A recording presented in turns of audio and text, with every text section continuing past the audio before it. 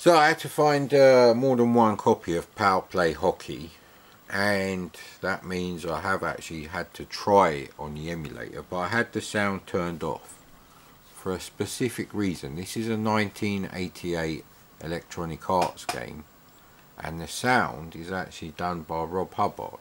Well, I presume the music, I'm not sure. Like I said, I had the sound turned off. Now there is a problem with this game, and I would never have bought this game or been happy with it as a gift.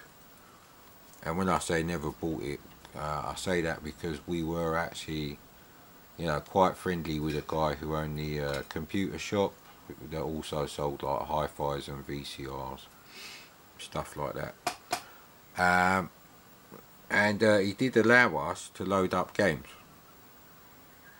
Possibly because we were nice to his son, who was about our age, maybe like a few years younger.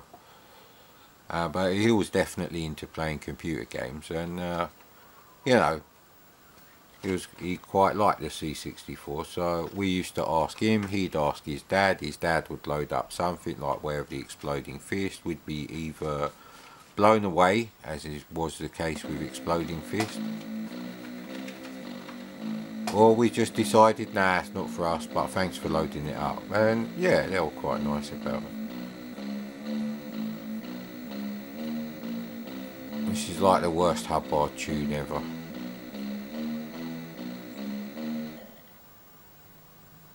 Is that it? Was Rob Hubbard in a coma, and they just put his hands on the keyboard while he's in a coma?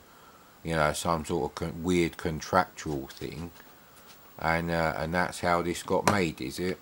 It's like the worst Hubbard tune ever, mate. Pathetic. Well, I tried Junior last time, which I presume is just a difficulty level.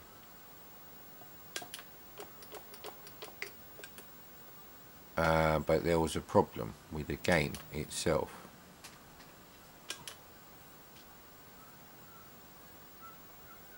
Single joystick, so I'm going to have to play USSR simply because I can't be bothered to swap the joystick to port 1, which then accidentally, if you press down on the SD to ISE file browser, will reset the C64. That's very annoying.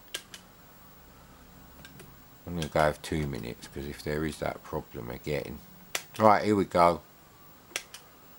Jesus Christ, I could have played a game, 2-minute game by now. I'm pretty sure I'm the red ones. Now there doesn't appear to be any way to change your character that you control.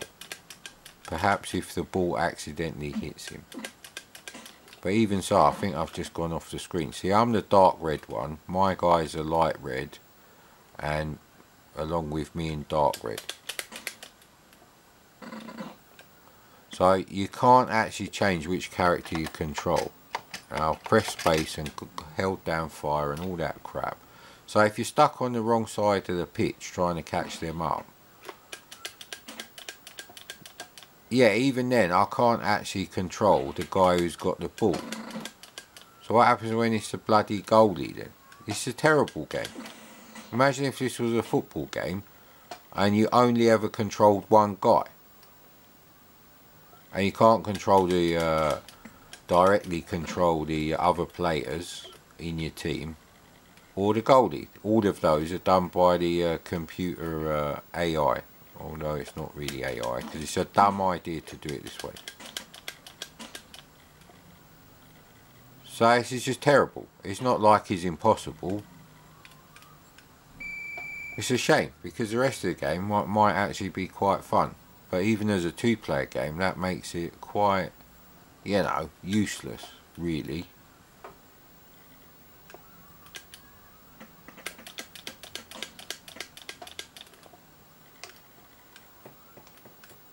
So it is just a one-on-one game, really.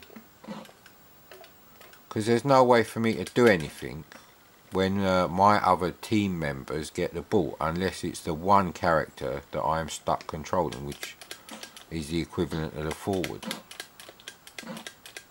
So I don't get like a penalty for that, but I do get a penalty for doing something called icing. I don't bloody know, mate. See, I'm looking at my guys following the ball under AI, and I'm pressing that way, and he's not actually moving because I'm off the screen. He's just really dumb. I've seen enough of this game. Just forget about this. Blades of Steel, which is the only other hockey game that looks like it's not written in BASIC, will never work on the SD to ICO unless someone cracks it properly.